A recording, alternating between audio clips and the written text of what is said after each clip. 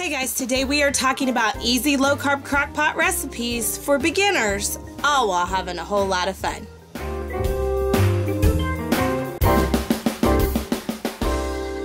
Hey guys, welcome back to my camper kitchen. I am Cris from ReaderRecipes.com, and today we are just going to talk through some easy low-carb recipes that you can make in your crock-pot if you're a beginner.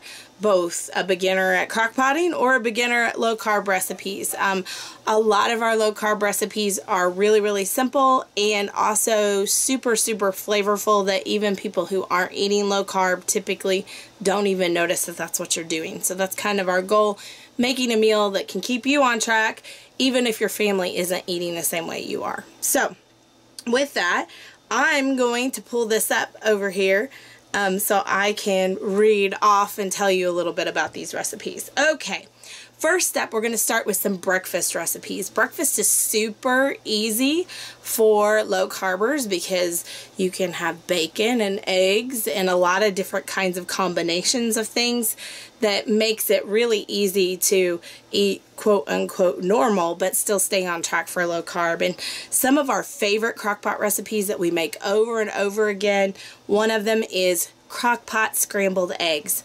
I make this all the time.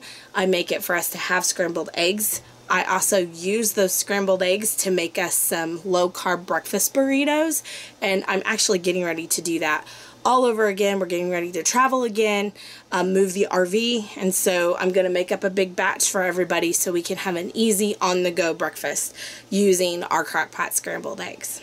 Another really delicious and kind of unique dish is our crock-pot Italian egg casserole. This one has enough of a savory flavor to it that I would say it probably could easily be used for brunch, or it could even be used for those nights that you might want to do breakfast for dinner. So it has a tomato base in it that gives it a little bit more of a more than breakfast flavor, and we really like it. Speaking of those egg casseroles, another super easy one that everybody loves is our crock-pot bacon, egg, and cheese casserole. It's kind of like all those favorite foods that you like to have for breakfast, all already baked up in a casserole, and you can just slice it up and serve it up. And so that's what we do, and it's low carb. Along those same lines, we have another egg-based casserole that is our crock-pot ham tomato egg casserole, and this one has yummy cream cheese melted throughout it, and it just gives it a really unique flavor, and it doesn't taste like your traditional egg casseroles. So it has a little bit, it's a way to kind of switch things up when you've got some leftover ham, or you can just buy some ham to make with it. So now let's shift to some main dishes now that we've got breakfast covered. I'm sorry, we're in a campground, so if you hear things outside, there's construction going on, there's puppies outside, so if you hear that, that's what's going on. One of our all-time favorite recipes on the website, which is also low carb, is our crock-pot pepper jack chicken. It is a one-pot meal. It's cheesy, it has veggies in it, and it is so flavorful. Everyone always tells us that they love it, and it's low carb. Another really easy low-carb dish that we make is our low-carb bacon cheeseburger casserole. It's one of those things that you can kind of just throw it all in the crock pot. It cooks up. It's great. You can eat it the way it is. If you have guests and they really want it, you could serve it on buns for them. Or if you wanted to, you could wrap yours up in a low-carb tortilla.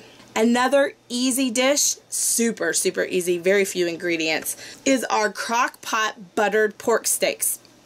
Super simple, toss it in, let it cook until it becomes fall apart tender. Everybody loves it. Another along the same lines is our crock pot garlic chicken, and we've made this with thighs, with bone-in thighs, and bone-in, well, of course, drumstick legs. I don't think people usually serve that boneless, but anyhow, you could make this same dish, and I think people have told us that they've made it with chicken breast. We just really like the flavor of all the spices in this dish with the flavoring with the skin on. So that's one to give a try as well. And then for those of you who think you have to give up meatloaf, we have a crock pot meatloaf parmesan that uses some non-traditional ingredients. So you're not going to be using your crackers and your or your breadcrumbs to make it hold together. Instead, we're going to use some Parmesan cheese to kind of do that, and it makes for a yummy crock pot meatloaf parmesan, and that's what we call it. Some of our longtime readers and viewers, I think, call this pizza, which is their version of meat pizza. It kind of has a pizza flavor to it. Another yummy one-pot kind of comfort food dish that a lot of people love is our crock pot ham and cabbage. It all goes in one pot, cooks up all day, and it is so yummy. It's buttery, it has chunks of ham in it, and it definitely hits the spot. So then shifting over, let's say you've got your main dish covered. Maybe you've thrown some chicken or steak on the grill and you just would like some low carb sides to go with it. That's one of the things that I probably struggled with the most when I first started low carb cooking, is what do we serve with it? Like, I know I can do most of the meats and those kinds of things, but what do I serve with it? And so here's some of the things that we toss in the crock pot to kind of make that happen.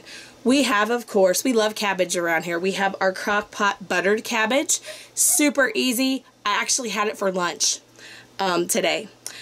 Another great veggie to do would be squash, and we have this super savory tasting crock pot squash au gratin. So it's kind of like a take off of cheesy potatoes, if you think about that.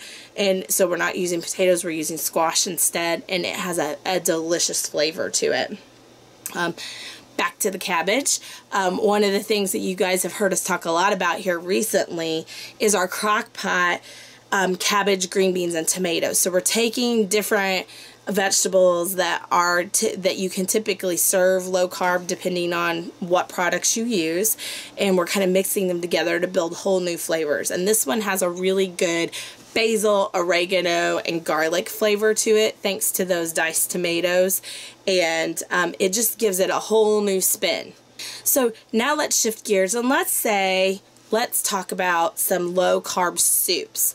So we've kind of shifted away from you know, our mains, our breakfast, our sides. So now let's talk about soup. What if you just want soup for dinner?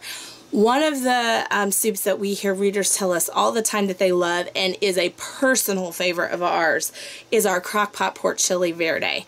We absolutely love it. It has tender chunks of pork in it. It's got a very, very nice and savory broth to it, and then a lot of times we like to serve it with avocado and lime squeezed on top, maybe a little bit of sour cream. It definitely is one of those dishes that you would never label as diet food. And we have a chicken version of that too, if you're interested. And a lot of these dishes we also have electric pressure cooker versions of. You just have to look for on the site. One of our soups, low carb soups, that is super popular both with low carbers and especially their kiddos, is our low carb crock pot pizza soup. It's creamy, it's got all your favorite pizza flavorings in it, and everybody loves it. Absolutely. Another one that you'll oftentimes hear low carb folks talk about, and we definitely have one on our site, is a low carb zuppa toscana soup. So this is a play off of the sausage kale soup that you oftentimes find at Olive Gardens. They serve theirs with potatoes. We switch out cauliflower for ours. I've actually had readers tell me that they also like to switch out radishes, which I've done before, but I don't have up on the website, as a potato substitute. And it is so savory and so yummy and so satisfying.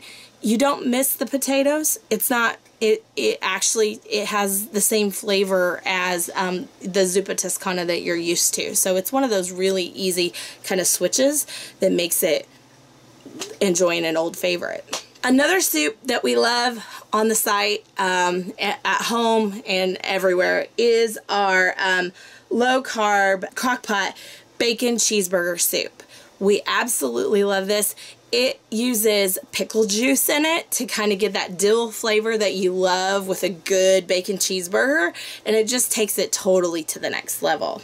And then our last soup on this list has been a popular soup for a really long time. We just recently put it on as a low-carb soup, and that is our crock-pot cheesy cauliflower soup. So a long time ago, we did a loaded cauliflower soup, and a lot of our readers caught on to that there were some real easy switches to make in it and to turn it into a low-carb soup, and so they were doing that on their own and telling us about it, so we finally did it ourselves, and we totally agree. It's so yummy. It's so it's kind of like a play off of broccoli cheese soup, except you're using cauliflower. You could definitely use broccoli instead if that's what you chose to do. But those are just some of the soups also that we like. So are there other low-carb recipes on the website that you would recommend to beginners, some of your go-tos? These are just a handful that we know are super easy to throw together. They don't call for a lot of unusual ingredients or ingredients that you wouldn't already have as you're first starting out. So if you have something out there that you think other low-carb folks would enjoy when they're first starting out using their crock pot, I'd love for you guys to share that down below. And then also, if you would like me to maybe do a follow-up of this at some point, I could talk through some of the desserts that we do. I just didn't want that to be in our beginners video, because when you start doing sweet things, start to have to use different sweeteners, and sometimes you have to use some different ingredients than what maybe beginners have first out of the kitchen. So we can definitely do that if that's something that you're interested in. But if you like this video, we'd love for you to give us a thumbs up. If you're not already a member of the Crock Posse, we'd love for you to click subscribe down below and become a member of our slow cooking family around here. If you'd like notified every time we upload a video, click the ding-a-ling. That is the notification button down below, and then YouTube will notify you every time we upload a video. But whatever you do, we hope you laugh often, eat good food, and speak life. Bye, guys. If you want to see the latest, click on the left right here. If you feel like subscribing, click on the right, my dear. And if you think we're funny enough to send us money, click the Patreon